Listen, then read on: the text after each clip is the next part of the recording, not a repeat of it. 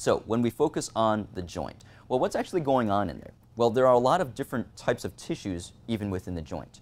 So here's a listing of several of them. You've got the synovial lining, you've got the articular capsule, the bursal lining, and actually what the heck is a bursa, right? So a bursa is kind of like a water balloon. It is a fluid-filled sac that acts as a kind of a cushioning between mostly tendons and the attachment on the bone. And so it works to reduce the friction of movement as those tendons and muscles are moving around. But unfortunately, that bursa can a lot of times get irritated, inflamed, and painful if the forces acting on that joint and that bursa are not normal. The meniscus, a lot of folks have heard about the meniscus in the knee. You hear about meniscal tears and so on. The labrum, this is a structure that has received a lot of attention over the last 15 or 20 years. It's basically a fibrous cup that primarily is found in the hip joint as well as the shoulder joint. So you hear, for example, about baseball pitchers or swimmers that have a labral tear in their shoulder, or you hear about these athletes that have, runners, for example, a labral tear in their hip. So this labrum is this fibrous cup that a lot of times that's inside the joint that many times can cause pain. Then you've got the discs. So not only do you have discs in your spine, but you actually have a disc in the TMJ joint in your jaw. And so that disc structure is actually not too different from the discs that you have in your spine. Of course, it's much smaller. You also have a disc in your wrist. It's known as the triangular fibrocartilage complex, and it's this complex of like a little disc-like structure with some ligaments and stuff like that in your wrist. And so for some individuals that have a traumatic injury to the wrist, like a fall on an outstretched hand, you can get a tearing of that disc, of that TFCC for short, that triangular fibrocartilage complex in the wrist. And you can have, of course, issues with the cartilage. So osteoarthritis classically affects the cartilage. Osteoarthritis is a little bit of a misnomer because it sounds like it has something to do with bone. You hear all the time about doctors ordering these x-rays, and you can say, you see this x-ray, you see how the bone there is kind of messed up? Well, you have arthritis in that joint. But by definition, arthritis is not a disorder of the bone, it's actually a disorder of the cartilage. And what happens in advanced arthritis is that the cartilage wears away so badly that it affects the bone. And then so you hear people talk about this bone-on-bone arthritis, and that's what you can see on the x-ray, because the x-ray does not show cartilage. Cartilage is actually invisible on an x-ray. But you can see bone. And so when the arthritis is significant enough that it's affecting the bone, that's what you see on the x-ray. But what's interesting is that cartilage itself doesn't really have any pain fibers in it. In fact, when you look at the research studies, it floats somewhere between only 15 to 20% of people that have osteoarthritis actually are symptomatic in terms of having pain and range of motion problems, that kind of thing. So the other 80 to 85% of people with arthritis in a particular joint don't have any symptoms. So what that tells us is that, yes, arthritis is a big problem, but it doesn't necessarily automatically mean that you're going to have pain and dysfunction if you happen to have arthritis in your joint. In fact, if you take the general population, a high percentage of people past a certain age are going to have knee arthritis, but most folks are walking around and they're doing just fine. So that's something to think about. Just because you have arthritis doesn't mean it's a problem. And just because you don't have arthritis doesn't mean that you don't have a good reason for pain in your joint. There are plenty of other structures besides the cartilage that can cause pain, as we can see from this list right here. Okay, so the exact mechanisms of joint pain are quite complicated for a large reason, because you have so many different tissues that are inside that joint. So we're not going to go into a whole lot of detail here, but just know that it is quite multifactorial. So you've got issues with mechanical influences on joint pain. This is a very nice example of a mechanical cause of joint pain there, a little ugly. Genetic influences, big factor. Osteoarthritis, a huge cause of that is really genetic. Yeah? And they've done these very sophisticated twin studies where they had, this is a European study, where they studied over 400 sets of identical twins, and they teased out the differences in lifestyle, and they found that the greatest impact on arthritis and disc degeneration in the spine was genetics. So all this stuff about being a marathon runner or doing weightlifting or being a truck driver, all of those things actually did not have that significant an impact on the development of those conditions. Genetics, however, big influence. Age-related, of course, unfortunately, the more wise we become or the more senior we become, the more chance there is of that degeneration occurring over time. Nutritional and dietary influences, the issues of inflammation and having a diet that promotes the maintenance of this chronic low-level inflammatory problem. A lot of people talk about the so-called Mediterranean diet being low in inflammatory mediators, and that can help a lot of people who have significant problems with inflammatory arthritic pain. And then you've got this kind of nebulous infectious or autoimmune stuff that's going on. And this is an area where there's a lot of active research going on. There are some theories looking at viral activation of certain arthritic and joint problems, and also the fact that you have your whole host of autoimmune problems, the rheumatoid arthritis, psoriatic arthritis, lupus, and so on. Those are all conditions where there's an autoimmune effect where, unfortunately, your own immune system attacks your own joint lining or cartilage and that kind of thing. All right, so one thing to keep in mind is that when you have someone who has a joint problem and you're doing a comprehensive evaluation of that area from a structural perspective, you can't just isolate the joint. You have to look at the whole area. And so when you're looking at the whole area in all of its anatomical complexity, yes, you have the joint, and within that joint you have all those different tissues like the synovium and the cartilage and the labrum and all that kind of stuff. But then you've got all this stuff outside of the joint, the ligaments, the tendons, the muscles, the connective tissue, all of those things, the nerves. And so it's very difficult to segregate what's going on inside the joint from what's going on around the joint. And so to really comprehensively evaluate that, you have to look at the whole picture. You have to look at all of that stuff.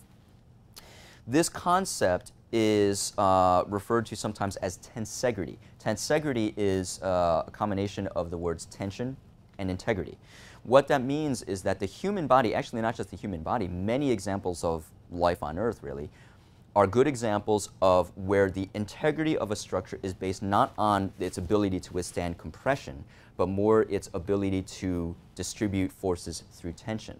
Look at, for example, a giraffe's neck. Okay, a giraffe's neck is a very good example. How long is that sucker? Well, you know, if that giraffe's neck had to rely solely on bony support, it would collapse very easily. Instead, it relies on the support of ligaments and tendons, which are stretching and they're under tension. And it's that tension effect that allows that neck to maintain its integrity through a whole range of motion. Cranes operate on a similar concept in terms of having tension that maintains its integrity. Human body is the same thing. It's not so much the bones that are supporting all of the forces going through the body, it's really the ligaments and tendons that are modulating these forces as we go through the activity of our daily lives. So because ligaments and tendons are so important in terms of the overall integrity of a joint structure, I'm going to spend some time and talk about this because this area is significantly ignored, unfortunately, in conventional musculoskeletal medicine. The most that people do is that, oh, let's say you get a sprain in your ankle, okay, here's some anti-inflammatories, maybe ice it, here's a brace, do some physical therapy, and there you go. And if you're not better, well, what are you going to do about it? Not a whole lot. Maybe throw some steroid injections in there. But what's interesting is that I'm going to show you some information that indicates that both anti-inflammatories and steroids are actually, they can have a negative effect on one's healing potential, and that's a very important thing to keep in mind. So, you know, one interesting piece of information that I learned just a few weeks ago at a recent conference. So, ankle sprains, very, very common. One of the most common ligamentous injuries in the human body is this anterior talofibular ligament in your ankle. Ligamentous sprains happen all the time, so the human body should be able to adapt and heal, right? Well, what percentage of ligamentous injuries in the ankle become chronic in the US? 40%. So almost half of anyone that sprains their ankle during their lifetime, it's going to become a chronic issue. Well, why is that? We don't know exactly, but I can tell you, you know, what's some of the first stuff that a doctor will tell you to do? Go take some anti-inflammatories. Put ice on it, right? Well, the thing about, and I'm going to go into a little bit of detail here in a moment, but inflammation is the first stage of healing, and it's a critical stage in healing, and if you block inflammation with anti-inflammatories, guess what? You blunt your healing response, and you're not going to heal as well as you could. So how common are ligament and tendon injuries?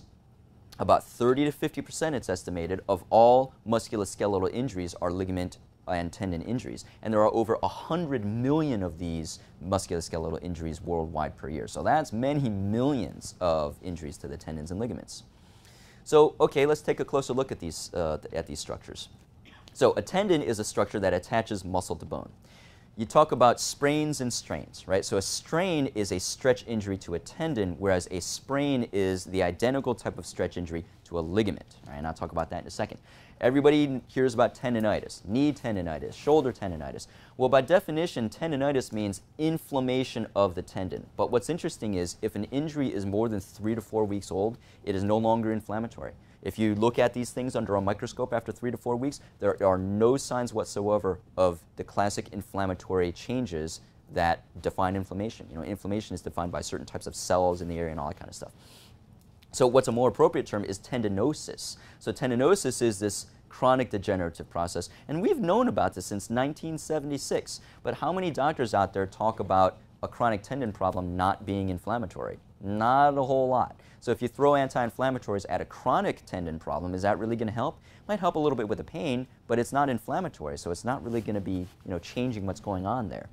A common term that's being used nowadays is tendinopathy. So tendinopathy is really any painful disorder of the tendon. So if you don't have a microscope image of tendinosis, which is right here, you can see normal tendon, nice parallel lines, fibular pattern like this. In tendinosis, it's all kind of mucky in there with random cells all over the place, and it's just kind of disorganized tissue. All right. Examples of tendinopathy and tendinosis as seen on ultrasound demonstrated here. So this is a sideways, kind of like a horizontal image of the Achilles tendon. So that's normal tendon right there. This shows a small focal area of tendinopathy. I don't know if you can appreciate that. It's a little darker zone right there underneath those two arrows. This is a more significant example of tendinopathy where, one, you have the darkened area, but two, you see how the tendon is thickened there? It's almost twice as thick as the image over here. This is very common in terms of tendinopathy. What happens is that the tissues have that disorganized look like this, right? So because it's disorganized tissue and it's no longer tightly packed parallel lines, the fibers they get thicker. So it's a thicker fiber. It is a weaker fiber because you've lost some of that integrity, and that's why you get this thickening on the ultrasounds. This is a classic appearance of tendinopathy. This just shows an MRI correlation of that Achilles tendinopathy right there. This is what you see on an MRI when it's flipped vertically there, all right? All right, so now ligaments. So ligaments are structures that attach bone to bone. So tendon attaches a muscle to a bone, ligament attaches bone to bone.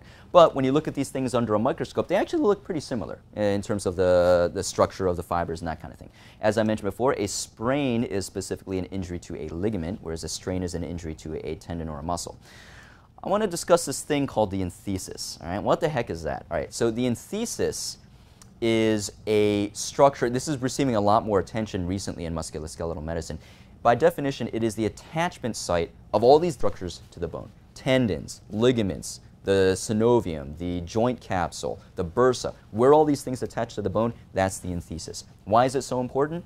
It is, generally speaking, the site of maximum stress. Like if you have a stress injury to a particular body area, that stress gets focused at the attachment site, which is the enthesis. So this has become a very an increasingly recognized structure in terms of the importance of where the injury actually occurs.